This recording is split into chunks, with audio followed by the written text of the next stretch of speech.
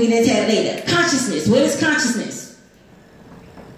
Sharon. Being awoke, just being aware of what's going on around you and seeing the world for what it is, or realizing that there's more to what you see than what it is.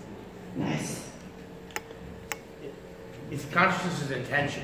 It's right now, thinking directly what you want, or what, being very clear on it and knowing it in the now. That's what consciousness is. Nice.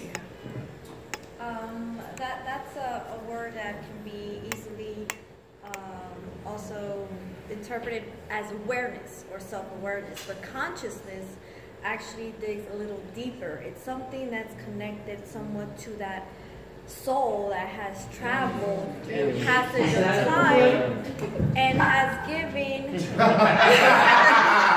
a dance. You gotta get her dance. Oh, okay. It's focusing on me, but okay. So yeah, it's that consciousness that links not only that universal mind, but that links everyone here. If we are attracting like, then that universal mind is right here present at this moment. Nice.